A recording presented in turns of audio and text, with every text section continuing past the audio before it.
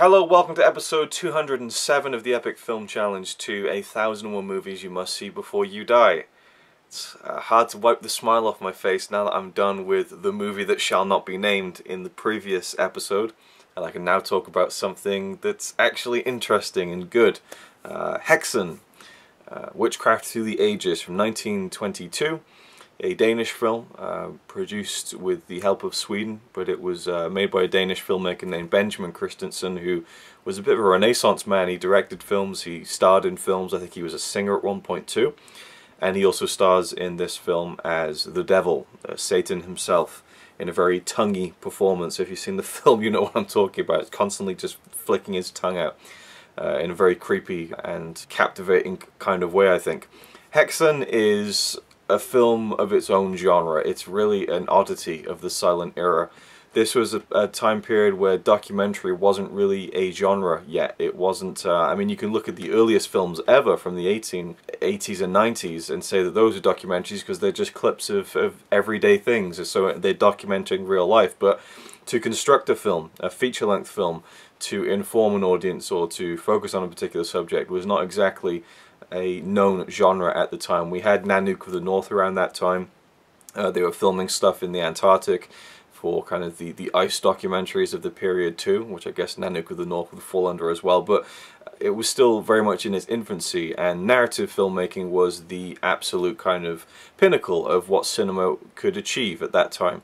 It was, you know, it was a flight of fancy. It was taking you on a journey, you know, much like the stage could do and had done for hundreds of years before that. So it was really untested waters, and what Benjamin Christensen did was he didn't just make a documentary, he made something more than that. And to me, Häxan is, it's not a documentary, it's not a horror film, it's not a drama, it's not a comedy, and yet it has elements of all four of those things. And ultimately, I feel like, I'm disappointed to say, I feel like it doesn't quite work. But I love the creativity that went into this film. Benjamin Christensen spent 3 years heavily researching everything he wanted to tell with this film. In terms of witchcraft, it is an examination of witchcraft and superstition, I think. And it goes into the history of the Middle Ages and what happened to quote-unquote witches when they were discovered. And he draws comparisons and parallels between the contemporary world of 1921 to 1922, and I like that a lot.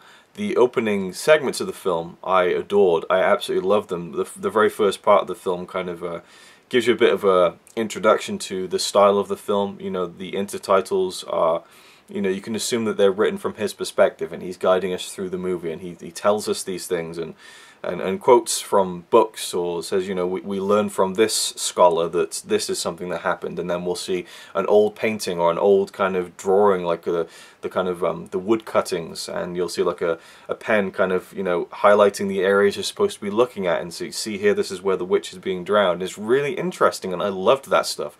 There's also a section where he goes into how the ancient Egyptians viewed the universe, and how at some point, you know, many hundreds and hundreds of years ago, humans thought that the world was obviously flat, but also encompassed by giant mountains on all sides of the earth, and that on top of those mountains were steel pillars that held the sky up, and stars were held up by strings. And he builds this elaborate model of this village in a valley to kind of, in a very exaggerated sense, show us that kind of a visual idea of what they believed the galaxy, or what Earth was like. But also there's like this diagram of what they thought the galaxy was, and Earth being different layers of things, and what the stars were like. Really interesting stuff. I mean, I could have watched a whole movie about those kinds of things. But then he goes into these like narrative segments where it's like an actual film, and we're following a story of a witch being accused of being a witch, or a woman being accused of being a witch. And it delves into, you know, how in modern day, at the time of this film's release, you know, someone who is seen as eccentric, or someone who has maybe mental issues, that would be a surefire, you know, reason for people in the Middle Ages to say, well, that's a witch. You know, old people who, you know, maybe are going through dementia and stuff, they're put in a home in modern day. But back then, if there was an old person who looked a little haggard and had some mental issues and didn't really make much sense, hey, it must be a witch. And all the kind of, and again, he heavily researched this. It's so interesting that this is kind of historical fact, at least the stuff that's been written down and documented and stuff. All the kind of ways that people, society would come up with reasons to confirm whether this person was a witch or not, you know, just absolute, just, again, just very debatable methods where it's, you know, oh, well, there's these invisible marks, surely she must be a witch. And they would torture these women until they confessed to something that was untrue, just to kind of stop the torture.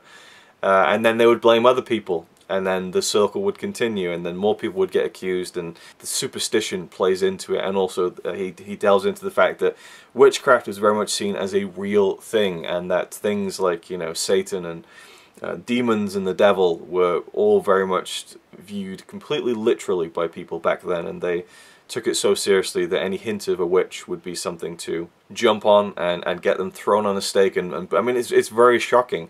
It seems tame now, the film. Some of the things that it shows, there's a scene where a baby is put in a pot to boil. Obviously you can tell it's a doll, but the idea of it is quite extreme. And this was quite an extreme movie for its time. The censor board hadn't quite been, you know, the code era hadn't begun yet, and so there was nudity in the film. There was these gothic images and, you know, depictions of the devil and so on. So it was kind of controversial, but also a big success. Like I said, it feels very uneven. It was quite a slog to get through. I watched many years ago James Rolfe's Monster Madness series, the first one, I think, the History of Horror, and he covered this film and said how great it was in terms of the visuals, but he found it quite hard to get through in terms of all the intertitles, the writing that kind of breaks up the flow of the film. And I was thinking, when I watched that, his review of the film, I thought, amateur. You know, at this point I feel like I'm somewhat of a veteran of watching silent films. You know, I've seen a 5-hour silent film, a 7-hour silent film, you know, over the course of one day. And so I feel like I'm pretty well equipped to have the patience to watch these kinds of films. And this one's only 1 hour and 45 minutes. It's a standard length film, but I find it so hard to get through because of how truncated it feels, because of how uneven the segments feel. You know, it'd be end of part 4, and then we just continue with the same part we were watching, and that was a little bit confusing why that was even there. You know, we go from the documentary style pieces to the narrative pieces, and they don't really feel nicely matched together at times. And so I just found it really hard to concentrate, and some of the things I didn't quite get. But there were these touches that I loved. There were moments where he would very much kind of just completely break the fourth wall and say, you know, okay, these are some of the torture devices used on witches and nuns and so on and so forth. And one of my actresses was so keen that she insisted she try one of these devices. And then we see like a behind-the-scenes shot of her having this thumb thing applied. She's like, ow, ow, you know. So I love those moments where he very much just kind of pulls the curtain back and allows us into the world of the making of the film in very small segments. I like that stuff. And the visuals are the star of the show. You know, just incredible production design. This was the most expensive Scandinavian film ever made in the silent era.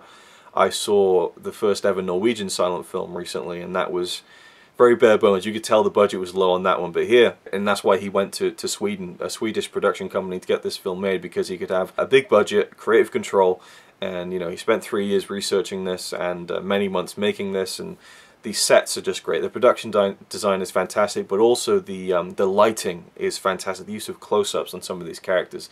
Maria the Weaver was probably the most memorable part of the film. This old woman who, there's something about old people who have no teeth, you know, where their mouths go in a little bit and their cheeks go in a little bit, and there's just something so gaunt about their appearance that it's kind of disgusting, but you can't look away at the same time, and it really adds to performances when that happens. And he talks about how the actress who played this character looked over to him while filming and said that you know, there was a devil by my bedside, you know, and he shows that clip of her looking over to him and speaking to him, you know, behind the camera. So there's just really eerie moments like that, and there's like model work, you know, some special effects with witches flying across the sky and stuff, some unforgettable imagery. But overall, I do feel like the film just it bites off more than it can chew in terms of trying to be its own unique thing, and it doesn't quite make for a cohesive viewing experience. But I still enjoyed it quite a bit, and I would like to revisit it at a later date. I know in the 60s they revamped this film. It was about 70 minutes long, so they cut off some of the running time by about half an hour. and they added a voiceover. I'm intrigued to check that one out and see if it plays better without the very staggered intertitles, which all silent films have, but I suppose in this film there's a lot of information, and it is a lot of text to read through. But that wasn't really a problem for me, I don't think. It was mainly just the flow of it that felt a bit, you know, uneven. I've just come back to that word, uneven. So, is Häxan a film you should see before you die? I think it is. I certainly learnt a few things that I find really interesting.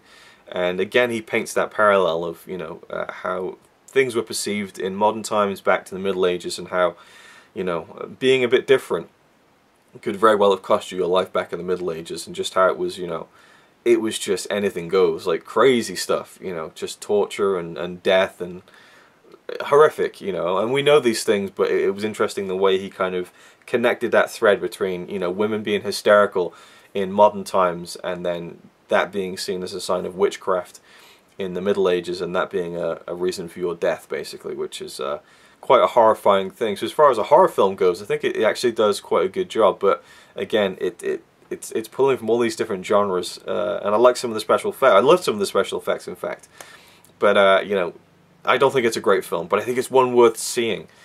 Just for the visuals alone, and maybe you won't find the structure of it as jarring as I did, and I'm looking forward to going back to it. I hope they release a Blu-ray of this. I think I'd love to see it in high definition.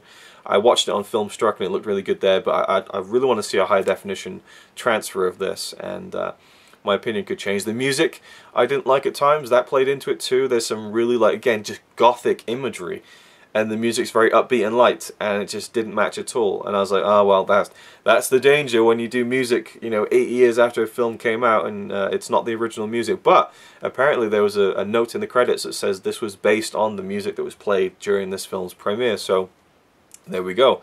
That speaks to some of it. But yeah, I think the music a little bit jarring again with the images at times. There are moments that are upbeat in the film. There's not many, but there's a few of them, and those could have had those pieces of music, and then the more gothic kind of dark moments of the film could have brought the kind of music down a bit and really dug deep into some kind of feeling that would just evoke more out of the images than the upbeat music that was played during some of those sequences. So there we go. It is a film you should see before you die. I was incredibly impressed with the ambition of it more than anything. I just thought it was so cool to see someone really just pushing the limits of what cinema could be in that period in film history, because there's not a lot of documentaries from that time period, and the ones that are very straightforward, and this is anything but straightforward. Ultimately, I don't think it works completely, and certainly doesn't hold up, but there's certainly merit to be had there, and I will watch it again for sure. And my opinion could change, you know, it just could have been the frame of mind when I watched it. That's another thing I'm willing to kind of, you know, take on board. That could totally be a reason, but it's certainly not a write-off. It's a very good film and worth watching. So leave me your thoughts down below if you've seen Häxan, what you think of it, and I'll see you in the next video.